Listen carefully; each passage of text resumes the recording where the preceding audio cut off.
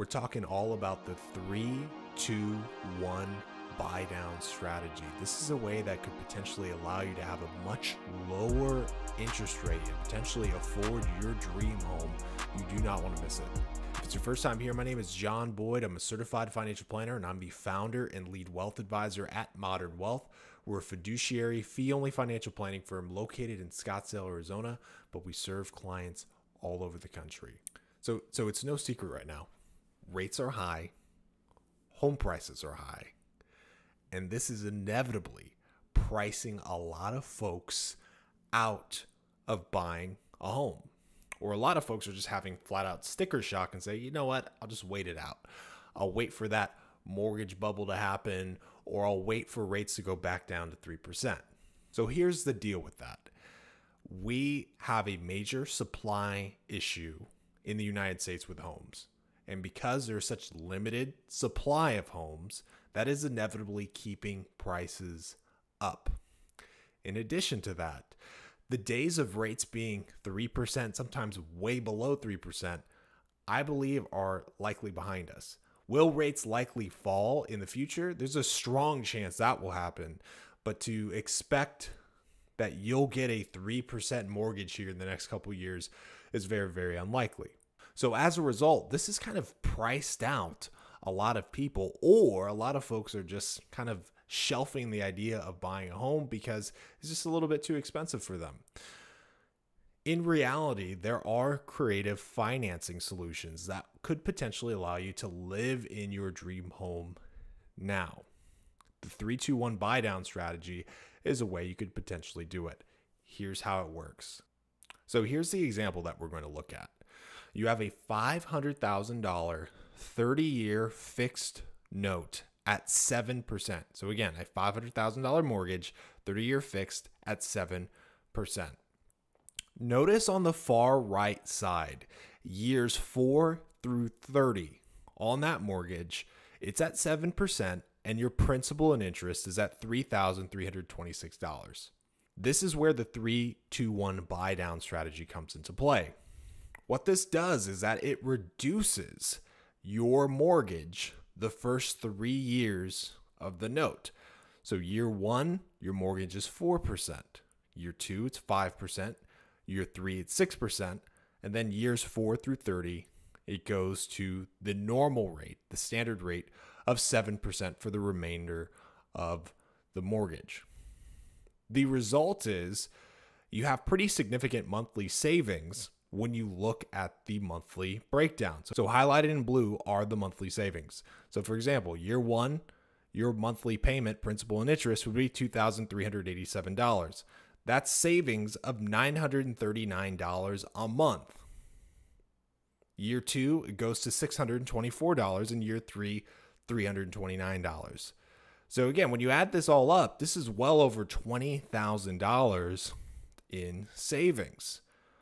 And when you think about it, this could perhaps make a home that was maybe a little bit of a stretch significantly more affordable.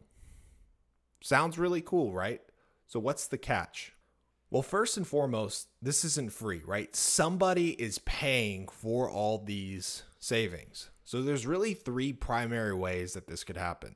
So number 1, you could obviously pay for it. And the way that you pay for it is that you effectively prepay all that interest up front. If you do that, that's going to add to your acquisition costs. And you're going to have to do the math on when you would break even on doing that. And again, that is not cheap to prepay all that interest so that you could get that saving. And for a lot of folks, prepaying all that interest is like, well, to heck with it. I'm not going to buy a home, or I'm just going to look for a cheaper home. So reasonable to think that. But there's still 2 other ways that you could potentially get a 3-2-1 buy down without you paying for it. 2 primary ways. The builder pays for it. So if you're looking at a new build, the builder of the home could potentially provide credits to you to deploy this type of strategy. It's an incentive for you to go ahead and take that leap of faith to buy the home. Or the third primary way that this could potentially be financed is through the seller. Maybe the seller of the home really wants to incentivize somebody to buy their home, right? So this is a way that perhaps in negotiation, you could acquire the home and the seller actually finance this buy down for you in order to make the home more affordable to you. So bottom line is, if the seller or the builder is going to subsidize a 3-2-1 buy down for you almost entirely out of their pocket, to me, that sounds like a pretty darn sweet deal. And you should potentially pounce on that. But here's the issue. At the end of the day, this is effectively a variation of a traditional ARM, an adjustable rate mortgage. So this is the way that I would view it if you find yourself in a position where you can do the 3-2-1 buy down and it's being financed by, let's say, the seller.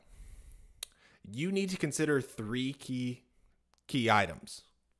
First and foremost, let's pretend that you were stuck in this example with that 7% mortgage at $500,000. You were stuck with that mortgage now. Would you be far in over your head, or would you still be able to swing it financially? If you could still swing it financially, maybe it's tight on your budget, but you could still afford it, then this could potentially be a really great strategy, because even if you end up having to pay the higher mortgage in year 4 through 30, you're not going to be eating canned beans and ramen for the rest of your life, right? You're able to still cover and afford that mortgage. Second consideration, where's your income going, right? This one I feel like is very underrated. I know financial planners really don't like to speculate on this, but it's also reality, especially for folks in their maybe late 20s, 30s, early 40s who are in their prime earning years and their income is just going up and up and up. This could potentially make a lot of sense. Great example of this. Let's say that you're a medical professional in residency, you're married, you and your spouse make okay money together, not making the big bucks yet, but making some money, and you really want to buy a home, but you know in a couple years that your income is going to go to the moon. Well, this could potentially be a way that you could finance that home purchase, right?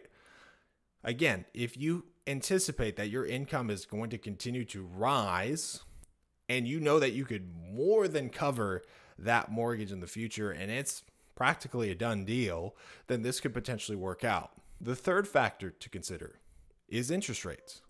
Do you believe that interest rates are going to fall?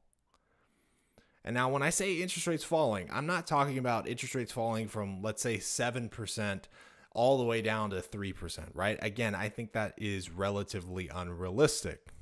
However, it is very much within reason that mortgage rates fall down to, call it 5.5% in the next couple of years, right?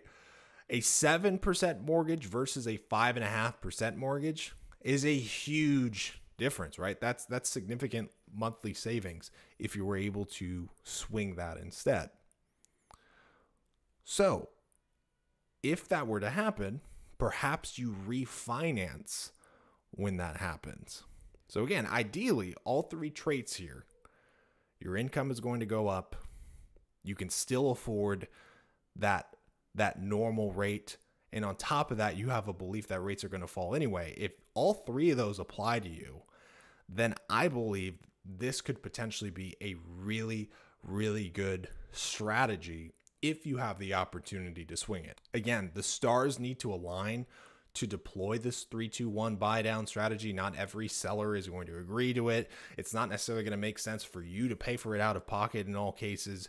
So again, you really need to weigh the pros and cons. The stars need to align. But if you find yourself in a position where this applies to you, it could certainly make a ton of sense.